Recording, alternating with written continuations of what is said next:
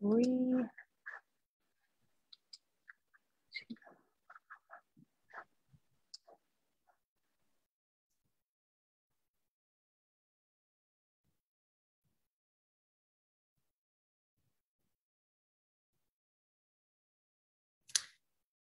Welcome back to Straight Talk, and I invite you, as always, to write comments during the live stream. We will try to look at those comments and answer them on the spot. That's kind of the point of this whole engagement, is for you all who are viewing at home or work to write a comment or ask a question, and we'll just take those on the fly and address them. So if you write in the comment, it'll make it a lot more engaging, a lot more fun to get to know what you're interested in hearing more about. You can also like the page, and it would be really helpful if you share the page of Greenville University's page with others, so that then they can join Straight Talk as well. I appreciate that Mr. Breck Nelson actually filled in for me last week. I apologize.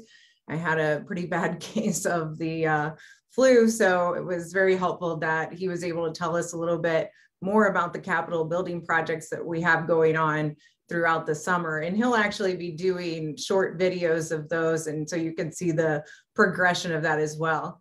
I'm actually in Boston today. We're attending Michael Hammond's installation as the 9th president of Gordon College. He's one of the presidents in the CCC, and was exciting to just see him and all that they're doing at Gordon College, another great ministry here out east. And so I'm here in my hotel room and not on campus. However, I have heard that it's a great day. According to Coach Roy, he says, Coach Mo, he says it's the best day that we have on Greenville University's campus. And I tend to agree. It's the day that we host our Special Olympics, and George Barber and our education folks are crucial in putting that on, and all the students hosting, I think, over 100 Special Olympians today on campus. So that's really exciting, and obviously part of who we are as an institution. So shout out to that group, and I look forward to seeing some flashbacks about that event. So anyway, again, remember, you can like, you can comment, you can share, but please write your questions in the chat function of the live stream, and I'll try to get to those. So today what we're talking about is a little bit different. We're talking about how Greenville University is beating the odds, if you will, and meeting the challenges of higher education generally, and specifically Christian liberal arts higher education in the Midwest. And so I'm going to be talking about just what those challenges are. And it's not like I can probably address everything that you might want to know about it in this time, but I will try to do my best to tell you how we're doing quite well in the middle of very challenging times. So let me just kind of name a few of those challenges. I'm sure that you're aware, but just to state the obvious, we have society kind of questioning the value of higher education generally, and how it meets or doesn't meet employment needs in all sorts of industries. We have enrollment declines and projected birth dearth, which is by 2026, a decline in total population density for the age group that attends college during that time. We have rising discount rates across much of private higher ed, and even in state schools, with a lot of unfunded aid. And so maybe you've heard some of these stories. Obviously, we have, through the pandemic, experienced all sorts of gaps in education, especially even mental and emotional health of students being affected by the pandemic, and just a sense of loneliness and despair kind of that is causing students, high school students, to question, what they want to do next. Obviously, with liberal arts, we talk about what's the relevance in meeting the industry needs. We'll talk about how it's very relevant, but sometimes it's not as obvious as a trade degree or a professional, specific professional degree, and how we're meeting those challenges as well. Not to mention that Christian Orthodox views being questioned, lack of unity within the church, and really even perceived value of the church and Christian higher ed by Christian parents. And so how that's impacting things. And then top it off, just kind of a society that is having trouble being unified, just kind of a divisive social political climate that we're in. And just, how do we continue to lead with humility and grace and yet courageous discussion about God's enduring truths? It's really difficult because we're talking about things that cause people, the global instability, the pandemic, all the trends that we were seeing in the United States before that. And how are we uniquely going to be salt and light in this troubled world? And these are big questions that we're dealing with. And I would say that we're really on the front lines of those discussions as Greenville University, as alums. We want to hear from you, and we want to hear, what are you thinking about in terms of all of these questions, and how can we together really do something impactful? As like I said, we're really on the tip of the spear, the front lines of a lot of these discussions. But I want to offer you just a little bit of encouragement, because I believe that you'd be very proud of Greenville University if you were here and knew what was going on campus. You'd see a lot of outside the box thinking on behalf of the students. We really are taking a mentality of no student left behind in our operations, and even the things that they're dealing with loss, with grief, with disruption. There has been just amazing engagement of our students in chapel and clubs and curricular and co-curricular. We have 90% return rate for 4 straight semesters during the pandemic. And so we're just seeing increased engagement and increased awareness by our faculty and staff that just no student is left unseen. We want to make sure, because we know that the God of the universe sees those students. We want to be there for them in that way and be the hands and feet of Christ. And so it sounds, maybe like obviously that should be the case, but when you're in the middle of all these challenges, you really have to think outside the box. You really have to rethink your operations and just figure out a way to just come around those students and be the change that you want to see through this challenging time. We really are even thinking through, what is the persona or the value proposition for certain students, and which types of students really bring something or add so much value to our campus. And of course, all students are welcome, but we really have been thinking about where to put our scholarship dollars, because there aren't enough to go around. And so we want to make sure that we are encouraging those students who would uniquely fit at Greenville to be here. And so things like character and service that we've held dear in our institution for years and years, we're finding out ways, and we just keep getting better at finding ways that we could get students who have that depth. Maybe they're overcoming adversity already as high school students or as young adults, or even if they have been out in the workforce and want to come back and study. We're doing that through groups like Core Community. We're working with St. Jude's, and obviously a lot of adversity, medical adversity that those kids are overcoming. Working with the Salvation Army, Catholic and other just Christian high schools and organizations that we see, Fellowship of Christian Athletes. So we're talking to these organizations and finding some of these students that they would even vouch for have just superior depth to them. And I say depth intentionally because I don't want there to be a box around what character is. What we're really seeking is that inner just desire to see more and to serve and to overcome when the circumstances demand it.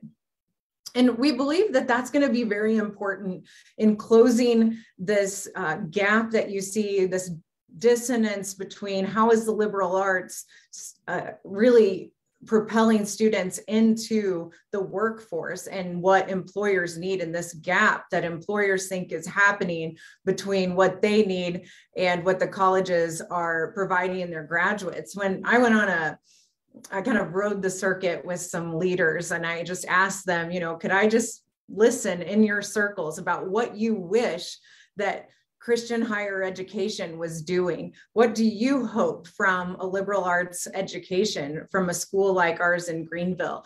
And without telling them our mission statement, anything, they consistently said, whether it was in business, education, engineering, social work, all across the board. And they just kept saying character and competence.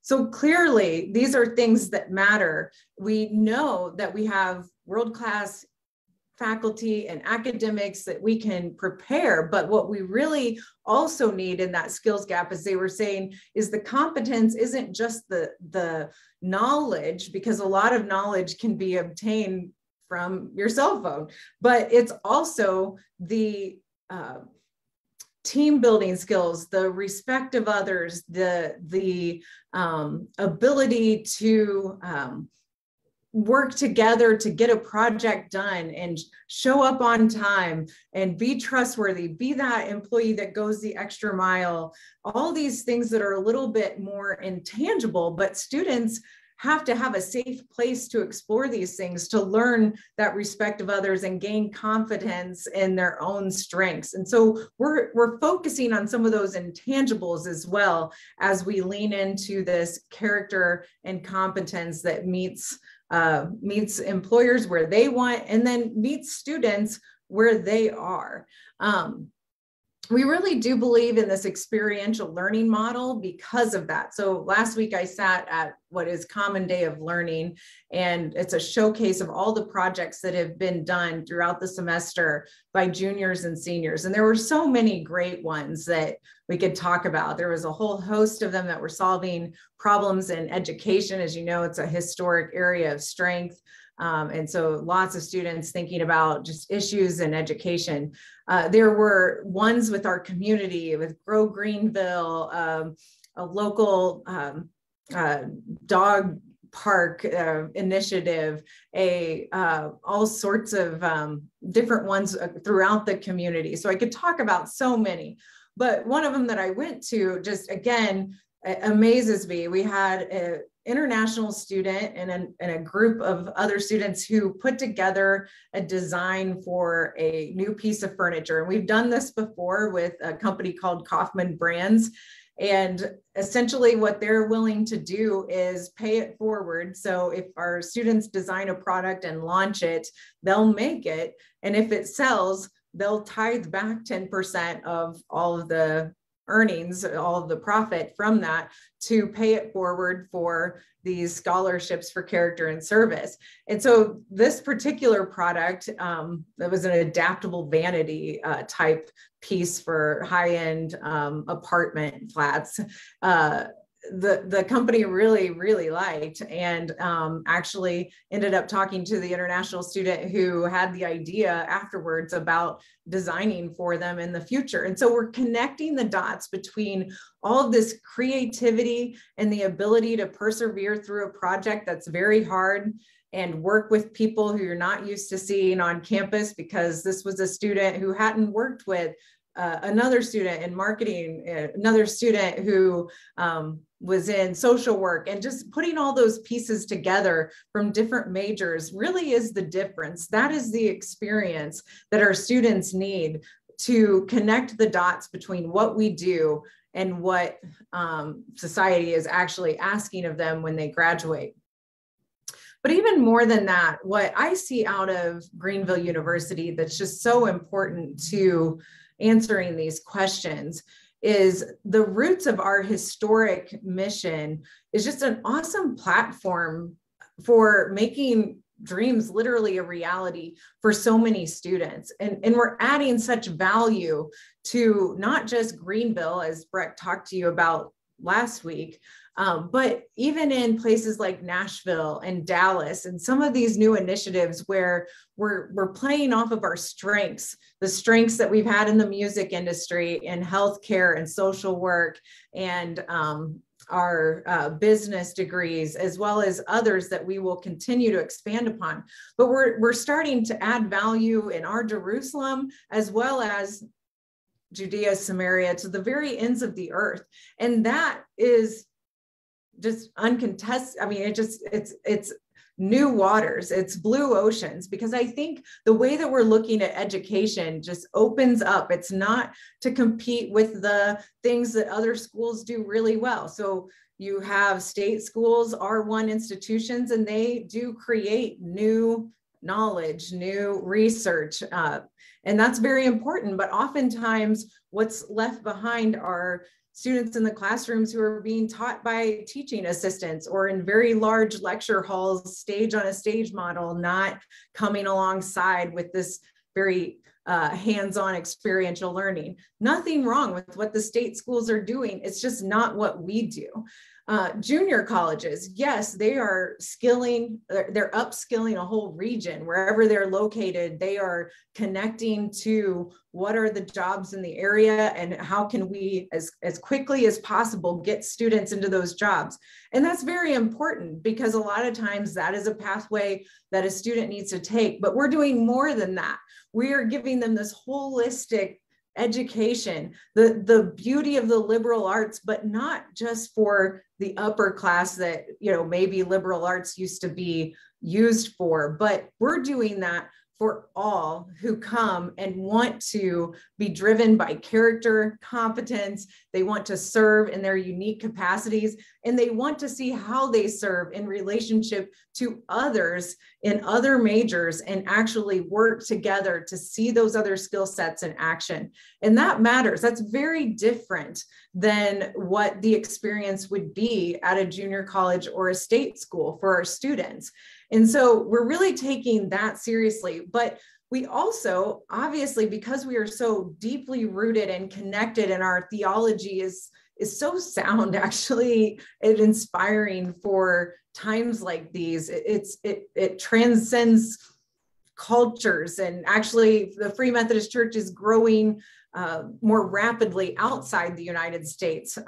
It's a pathway, if you will, through the storm. So we're doing this liberal arts education that is very tangible to see, but we're doing it within a faith tradition that is enriching to our students from a spiritual aspect. With, as you remember, as I was saying, a lot of students through the pandemic went through a lot of kind of hope and hopelessness and despair and loneliness. And so we're doing this in the context of a Christian environment where our faculty and our staff are pouring into our students, and we're engaging them in spiritual development opportunities all along the way. And that is something special of God. I believe that we are, like I said, at the precipice, at the brink of something just amazing that God wants to do at Greenville University.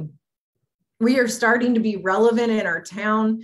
The First Street building that is going to be real close to the energy on the town square at College and Second Street is this physical representation of the college leaving the building, in essence, or leaving the campus, so that we engage meaningfully. That's a very unique component of our campus.